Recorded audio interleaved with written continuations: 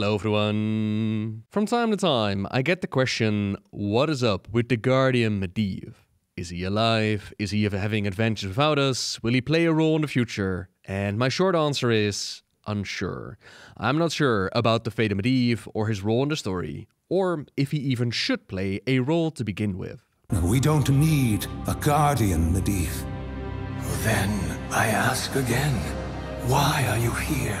Let's dive a little deeper and go back. The Guardian was supposed to be Azeroth's greatest defender against threats like the demons and the Burning Legion. Starting with Elodai, empowered by the Council of Tirisfal, guardianship then passed on through the ages until it reached Aegwynn, Medivh's mother. And she was a brilliant guardian, but she was also stubborn and bull-headed in her relations with the council. Her deep-seated mistrust of authority figures often put her at odds with the Elder Magi.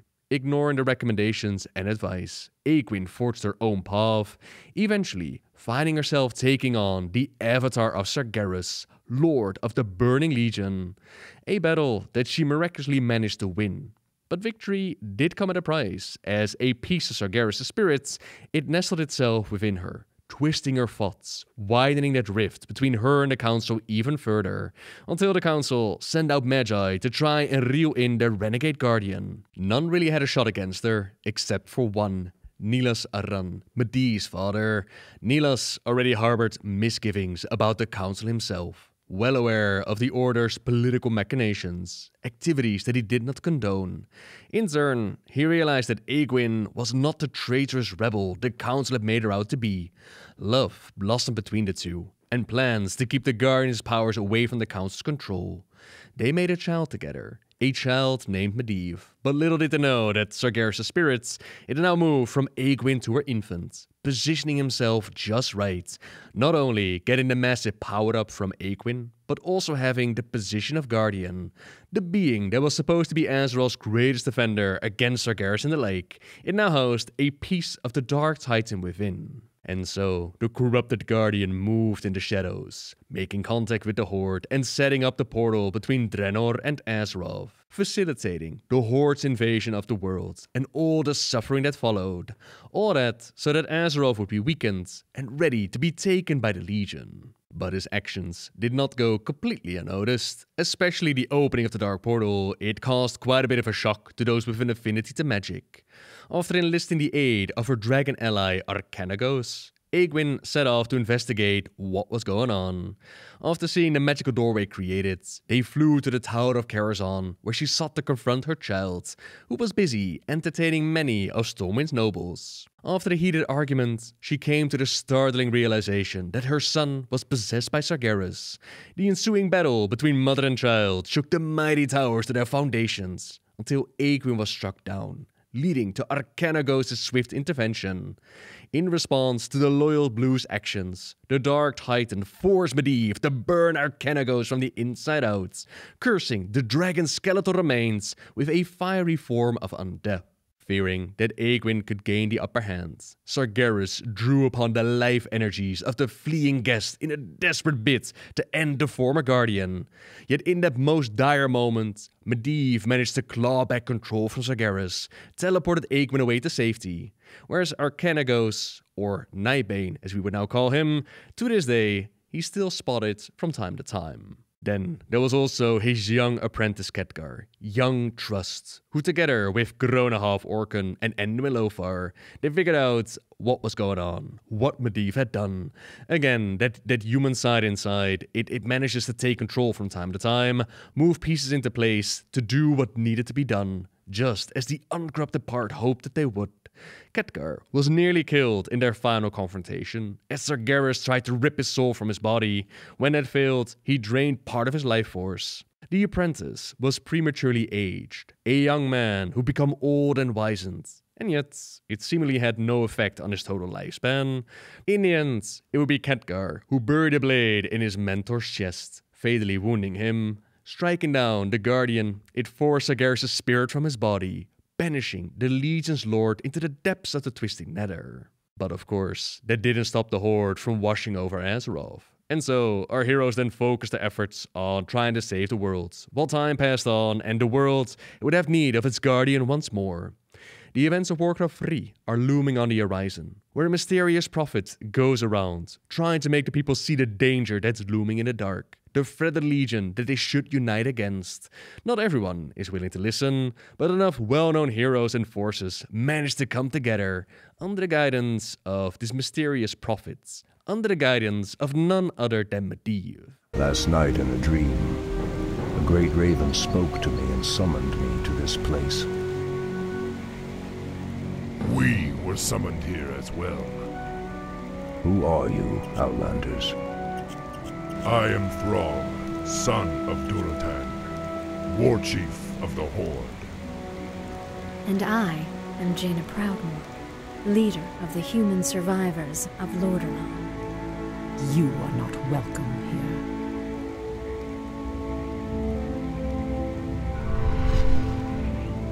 here. Peace, priestess. They've come to aid you against the Legion. It was you in my dream. But who are you to make such an offer to us? I am the reason for the Legion's return. Years ago, I brought the orcs into this world, and by doing so, I opened a path for the demons as well. For my sins, I was murdered by those who I cared for most. Despite my death, war raged across the lands of the East for many long years, leaving entire kingdoms devastated in its wake. Now, at long last, I have returned to set things right. I am Medivh, the last Guardian. I tell you now, the only chance for this world is for you to unite in arms against the enemies of all who live. Aegwynn had been receiving strange dreams about her son, dressed in a cloak lined with raven feathers.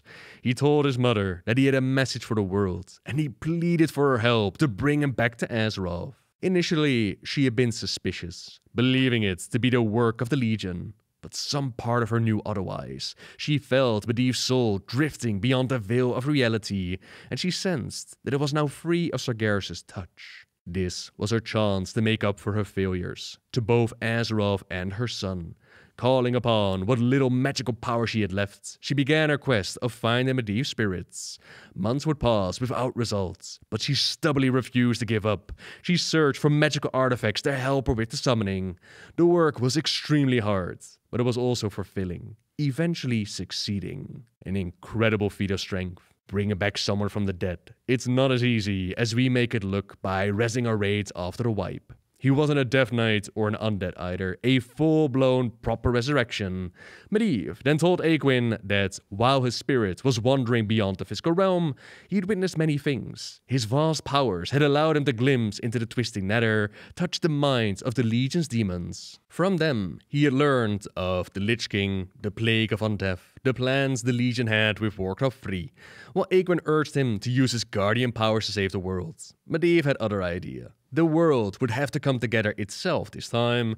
It would have to learn that it no longer needed guardians. And he actually succeeded. With a job well done, our command blown back to the twisting nether, he ended his moment in the story with this legendary line. The roots will heal in time, as will the entire world. The sacrifices have been made. Just as the orcs, humans, and night elves discarded their old hatreds and stood united against a common foe, so did nature herself rise up to banish the shadow forever.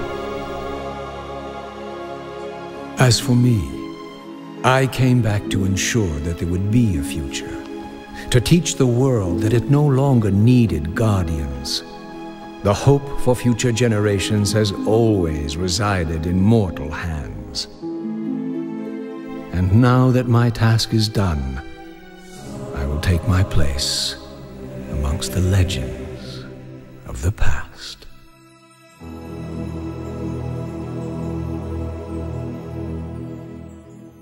His powers were waning, and he felt that his time on the physical plane was coming to an end. The task of safeguarding Azeroth, it fell to its inhabitants now, just as he had intended. Medivh had shown them that there was strength in unity. All he could do now was hope that they would continue fighting together as they had done on Hyjal. And with that, the last Guardian of Azeroth vanished. Which is what makes Medivh one of my favorite characters. He has a really solid story, start, middle, and finish. A little while ago, we spoke about a new generation rising up within the story of Warcraft, and how it's okay for characters to have an arc and be done with their storyline. Sometimes it's okay to let go of a great character, to have them go or take a step back out of the spotlight. In the case of Medivh and the story of the Guardian, we already saw them going back on all of this with the introduction of everybody's favorite character. A character called Gul'dan, child of Gul'dan and Medivh. Gul'dan, he had always stayed in the Warcraft comics, where he got a big storyline, which involved the legendary staff of the Guardian. It involved Cho'Gall, K'Fun, Gul'dan, Varian meeting Thrall within Faramore, a whole other storyline that someone who just stuck with the games, they never really heard about. Now for some, what makes Gul'dan a bad character is that whatever he tried to do, he immediately was the greatest at it. A bit of a Mary Sue, I've heard him described as he could wield the elements, the light, the powers of the Guardian. It all came to him just like that. And everybody else, they became a backup character to support him. Personally, that was not my major issue with Gul'dan. It wasn't exactly great, but you know, it wouldn't be the first overpowered look-at-me-go character. What made Gul'dan awful for me is the section where he rips apart the story of the Guardian and its finish at the end of Warcraft 3. Medivh did not just help save the world and rectify the damage he caused. He made efforts. He also showed the world that it no longer needed the Guardian. Mortals have risen up in power, have risen up in responsibility, which allows them to be the Guardians.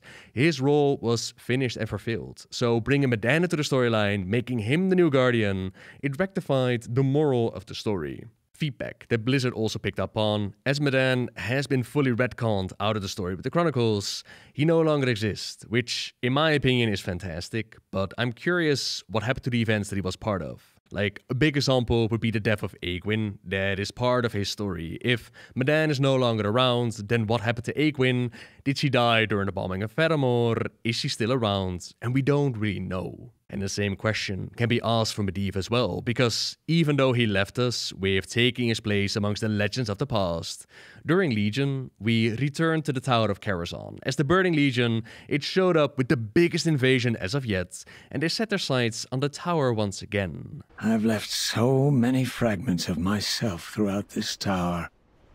Medivh? I will open the way. While you battle that fiend, I will sever the tower's connection to Legion worlds. I suggest we be quick about it. Medivh opens the door to the final boss. Vizadun the Watcher awaits. Karazhan's presence radiates through the nether, a beacon drawing in the Legion's light. Our burning crusade has consumed countless worlds. This tower will serve as a conduit to each of them. One battle remains. One final conquest to complete the grand design. But the design was flawless.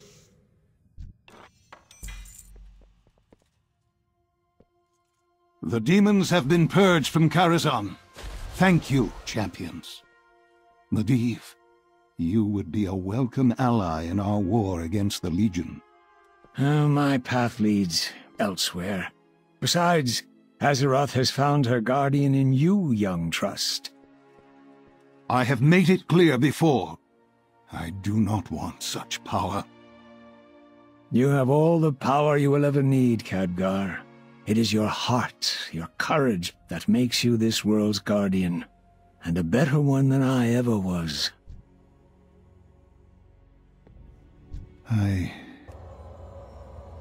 I don't know what to say, Medivh.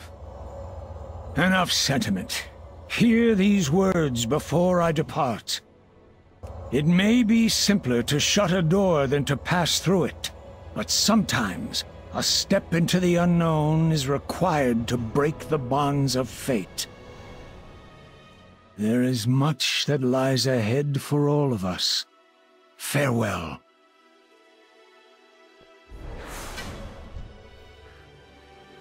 The bonds of fate. I must consider those words. Until next time, champions. So you would say that this is Medivh, right? How else can we see a walking, talking former Guardian right in front of us? But we do have to remember that we are in the Tower of Karazhan, and the Tower of Karazhan, it's always been a bit wonky when it comes to time and fragments of Medivh. That first line that he drops on us, this is often repeated all the way back in the novel The Last Guardian, where Khadgar buries his mentor, he looks up and he sees this echo of Medivh. He even talks with it. There's always been this crisscross of past, present and future when dealing with the madness of the tower. And yet Khadgar, he does ask of Medivh to come help us out in the war against the Legion. If anyone should know how the tower works, how the echo works, it would be Khadgar, right? So if he thinks that this being is the real deal and could leave the tower, who are we to say that he's wrong? Now, fortunately, we haven't seen Medivh shown up again after this moment, so it's hard to say where his path has led him. The whole passing through bit that played out with the Tomb of Sargeras, and then the end of the Expansion Legion, where we stopped Sargeras and the Burning Legion once and for all. Khadgar does make a clear line in the sand here. He does not want the official title or powers of the Guardian, even though that's been pretty much his role so far. But then we still have the question, what about Medivh? Was the being that Revyon spoke with, was that another appearance in the tower, an echo that roams its halls, or did he speak with the real deal? It's impossible to say, but perhaps a better question that we could ask would be, is bringing back Medivh really something we want? For me, as I said at the start, The Guardian is one of my favorite storylines, with Medivh being one of my favorite characters. But I appreciate it because the story is done. Even if they give him the most brilliant storyline ever by making him come back, they would still go back on the idea that the world no longer needs a Guardian. Now, that wouldn't be the first time, of course. We do have dragon aspects again, even though, you know, it was the dawn of the Age of Mortals. But I hold the same opinion on that as well. I found it far more interesting when the story of dragons needed to deal with their mortality, working together with mortals. Reversing the clock didn't add a whole lot for me to the storyline, and I'm hard pressed to imagine what bringing back the Guardian Medivh or the Guardian storyline, what that could add to what they've written down already. But hey, that's just me in this moment. Who knows, I might change my mind if they actually do a story of Medivh. I do recall bringing back Illidan, which was kind of great, but then with Illidan, I always felt like, you know, Illidan's story could have been done a whole lot better than what they did in the Burning Crusade. I don't know. By all means, let me know what you think in the comments down below. And at the very least, you're up to date as to where Medivh and the story of the Guardian is at. So as always, thank you very much for watching, everyone. Subscribe if you like my videos. Leave a like if you enjoyed this one. And until next time, see ya!